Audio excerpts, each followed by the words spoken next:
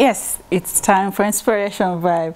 And they say worship is the outward display of our inward belief. I repeat that. Worship is the outward display of our inward belief.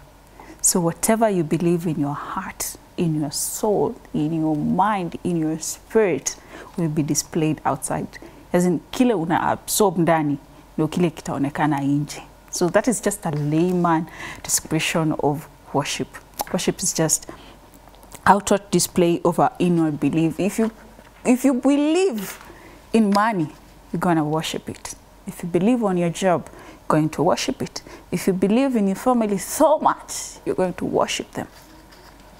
Hey, I know that is very tricky. Anyway, let us take a look at the book of John, chapter 4, verse 23 and 24. This is such a common verse, but people, it's being misused somehow. But let us set the record straight. So keep up in our Inspiration Vibe. Yet a time is coming and has now come when the true worshippers will worship the Father in the Spirit and in truth. Please note, we worship the Father in spirit and in truth. For they are the kind of worshippers the Father seeks.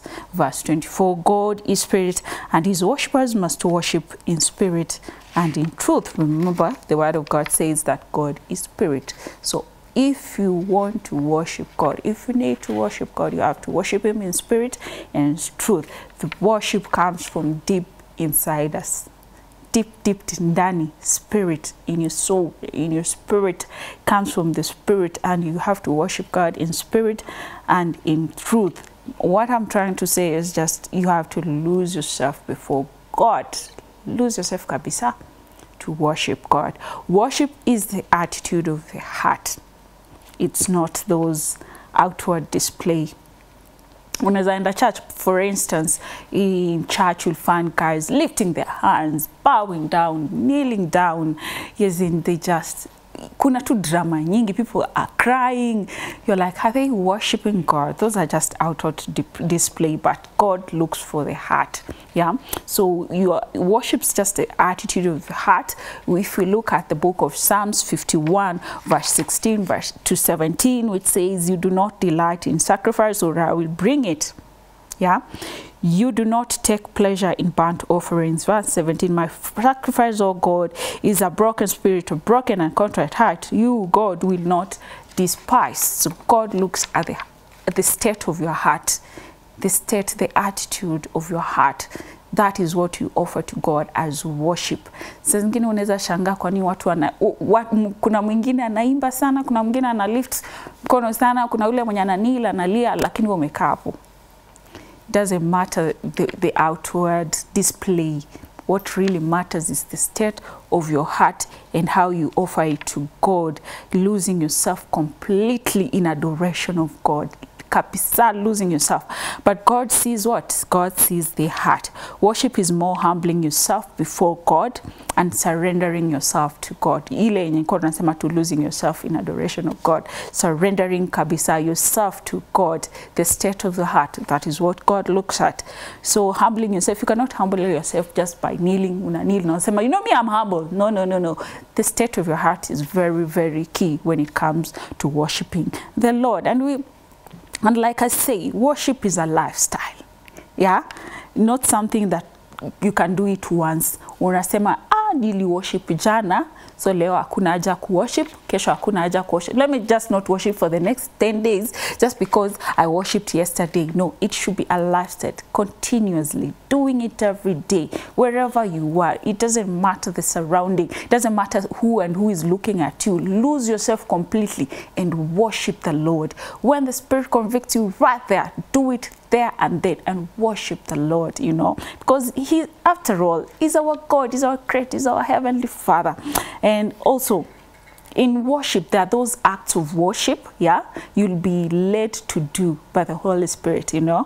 Once you surrender yourself completely and you adore God, you lose yourself in adoration of God. There are those acts of worship that come with when you're worshiping God, and is mostly done by bowing down, kneeling, We can read that in Psalms 95 verse 6, and I had said it earlier. Come, let us bow down in worship. Let us kneel before the Lord, our Maker.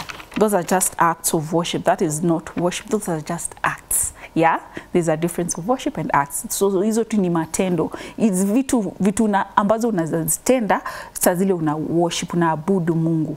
Those are just acts of worship, bowing down, kneeling down, yeah, and lifting your hands. You know, me, I like bowing down completely, even lying down on the ground. Those are that is just my act of worship. When I'm worshiping God, that is when I'm whether in my house, whether in church. I love it when I nalalanga chini flat kabisa, or I kneel down. Yeah, that is my act of worship. I don't know what's yours. Let me know on our Facebook page at Y254. Yes, and it is through true worship that we invite the Holy Spirit to convict, to speak to us, to comfort us. Through true worship, we've learned that true worship is just the attitude and the state of your heart, a continuous lifestyle.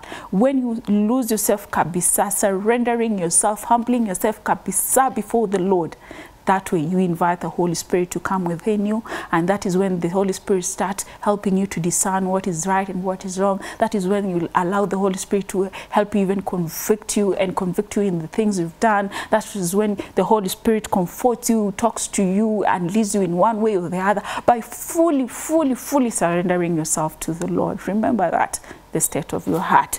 And as I malizia hapa, my final point, it is that it is impossible.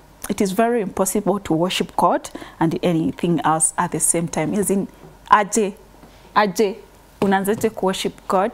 You want to worship God. Remember, God is very high, yeah? And you want to put your job at the same level at God. It is very impossible. So choose one thing to run with. You cannot serve two masters at the same time. It's very impossible.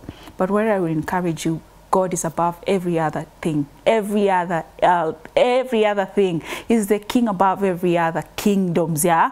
Is the Lord above every other lords. Is the greatest of all times, you know. His love endures forever. His mercy is merciful, is everlasting. So there's no way you can serve a living God who is above every other God and other thing at the same time. Choose God.